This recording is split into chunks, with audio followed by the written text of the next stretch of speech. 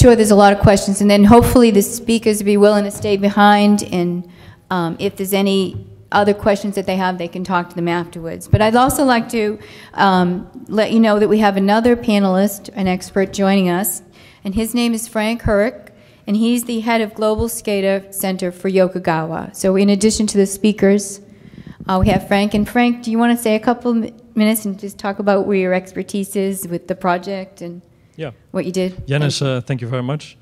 My name is Frank Uring, and I'm working at Yokogawa's Global SCADA Center. And in the Global SCADA Center, we are responsible for our SCADA product, fast tools, and we position the product fast tools on the high end of the market. And actually, that's an ideal platform to build the enterprise automation system on top of it. So that's what we used. I started the journey with the Chevron guys about 5-6 years ago. And to me, it was a very interesting journey. We learned a lot, we shared visions, but we also shared possibilities. We shared lessons learned from other projects, applied that on the Chevron situation. And that's where we went on for the last, I think, 5-6 years, to provide a solution that we nowadays call the enterprise automation system. And actually the story of Graham about this engineer coming at his desk asking for, can I get my information on my mobile device? And at that time, it was not possible. But we worked on that solution, and nowadays it's possible. And maybe you say, well, why should we have all this operational information available on my mobile? But to me, it's the same question as we raised ourselves about 10-15 years ago. Why should we have all the emails on my handheld device? If we would answer that question 10-15 years ago, most of us would have said, oh, I don't need that. There's a separation between private time and my work activities. Nowadays, I think if I would raise the question here in the audience, everybody would raise his hand because we all have our mails available and continuously with us. And at a certain moment, I think this operational information, we move more or less in the same direction, supporting our colleagues on a 24/7 is maybe not the right wording, but on a very direct way will help the operations side. Yeah. Thank you. If anybody has any questions, we have some mics that you can either come up to, or I'll ask somebody from, if there's an ARC person that could just bring them around. I don't know if do these move around? No. Okay. All right, so you have to come up to the mic. But I guess I can throw out one I'd like to start. Okay, well, we have a question. Okay. Just want to, I guess it's... Is it on? Okay, it's on. Okay. So I got a couple questions here, I guess two for Chevron. Regarding your UWT, what were some of the KPIs you used to really monitor on your dashboards? And then the second question is, what is the most impactful equipment or operational problem that the EAS has solved to date? There's another mic. So the first question is KPI for UWT. Actually, I can't say. I don't know, because that is another organization that create the workflows. So certainly with Chevron and corporate, there's got to be a value and a measurement of value. So there certainly are KPIs out there. Just I'm on the technologies, the EAS side. What was your question? So maybe talk about some of the either equipment reliability or operational. Some people might not have heard you. So you said talk about the equipment reliability and sure, and operational improvements. Right. So we realized, let's talk specifically about the equipment decision support center. In Chevron, there are, I would say, thousands of, let's say, compressors. So we do have a lot of data there. So we take it up to the analytic part. And and they can run special application and predict and tell you what will going to happen, right? Now, they might not see at the facility level because the facility level might worry about keeping it running. But at the decision support center, they can look out for those things. And so our EAS will bring those information up where certain subject matter expert on rotating equipment can look on the lookout for that. And we put intelligent in so that we don't have 24/7 people just looking at that. On top of that, now, once we get that, the model that we have is from facility go to business unit. Business unit have a DSC. And around the world, we have multiple business unit. And then we have a central technology company. That's where all the technology, that's where I'm from, is ETC. In there, we have a global DSC. So if a problem cannot be solved at the business level, it can always be, we will be supporting up the chain. And then once that, if we can have that, then we also bring in the supplier. Right. So do we have any other questions? But if not, I have one actually. Oh, okay. We do have one. This is for Chevron on your remote monitoring. Are you monitoring or actually controlling also? Well, currently we have a scheme whereby we monitor the system remotely. As I think I mentioned during the presentation, the government regulatory body doesn't currently give permits for operators to operate hydrocarbon facilities above a certain capacity in deep water.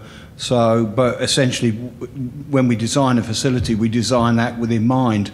So we could very quickly, you know, if there's basically a change in the government's position on this, and you have to submit, you know, basically an application for a permit along with all of the supporting information that has a high level of rigor around safety. So we're kind of set to do it, but the reason that we can't do it at the moment is because basically the government doesn't allow us. The mode in which we do some remote control is with respect to hurricane evacuation, because in that particular instance we're not producing hydrocarbons, and there's certain marine functions that we need to basically be able to, certain functions that we need to be able to potentially control and manipulate. So we actually do that as part of our marine operations on the facility, you know, in the traditional sense of remote control from a remote location. Okay. So in an emergency situation, essentially you have some ability to control. Oh, absolutely, yeah. And we could control and produce hydrocarbons in a facility today if the government, you know, it was actually permitted by the government. Okay. Okay. I'd like to build on that. Okay. So that is specifically Gulf of Mexico regulation, yeah. But the remote operation is not being ruled out. Matter of fact, so that's part of the EAS vision. We have kicked off a research program to look into what remote operation, where the opportunity and values. So it's still in scope. Okay. I had one for Sadara. Okay. Mike. Yeah, go ahead. You talked a lot about the enterprise service bus. I think it's, you know, very interesting. It's out there. A lot of companies have tried to adopt it. You guys seem to have good success with it. Is it BizTalk or TIBCO, or what have you been using? Yeah, I think I made a. Can you hear me? Yeah. Oh no, you can't. Can't hear him. Try this. Hello. Yeah, I had made a comment earlier that I'm not at liberty to give out the product information, but I'll tell you that you typically go through a beneficial engineering phase where you're going through the what are the three, you know, top two or three services available. What drove our decision was based on the fault tolerance and the site integration requirements. And so your leaders are, you know, Oracle, TIBCO, and BizTalk. So depending on how tightly you want to get in, and what kind of requirements are those are some of those. One last question just related to the Internet of Things, right? You talked a lot about the portable electronic devices. Have you guys made the leap to connect with iOS, Android devices, or are you talking field-hardened devices or something? Not to the iOS device, no. These are field-hardened, and of course there's a lot of security, concerns that have to be taken into consideration as well. So, thank you. Yep, thank you. Okay, we have another question here. Yeah, we talked about real-time.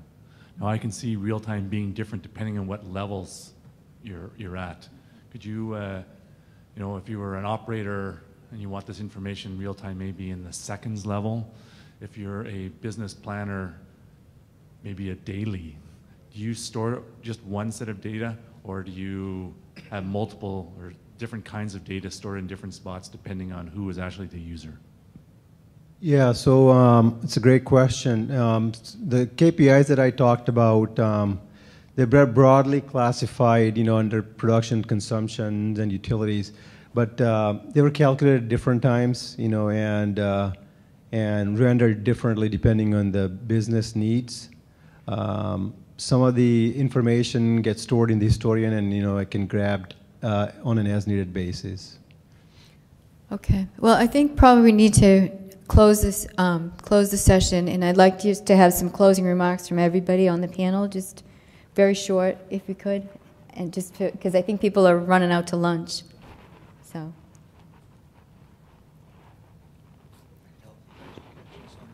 anybody want us to start? Just maybe even talk about one thing is maybe just mention the one thing that I was interested in was the collaboration required between the supplier and the company, and how hard that is to manage and what resources and things like that. I thought that would be an interesting, aspect to look at. Right. First of all, I'd like to thank you for the opportunity to be here. But again, like I say, this, for us, is a journey. If we have a common value and I guess the team component that Graham mentioned, it's a journey that involves a lot of people. So we still on the journey, and we're getting closer. Good. Okay, thank you. I think this partnering is to us it's very important, and it requires a solid structure around it to be able to work to a goal that's not clear at the start. So that's for us it's a very important structure in partnering together. Yeah, very similar. I think the whole concept of partnering applies to us. You have your own partner that helps you with your staffing needs, and then we have a lot of third-party applications and the vendors who actually came in to help us. The fact that we made some decisions on the technology earlier, and then basically said, hey, here's the platform we're going to use to develop our solutions. But they're an integral part of our success here, and without them, we really can't really do this. So. Okay, Graham, would you like to say a couple? Yeah, quite some time ago now.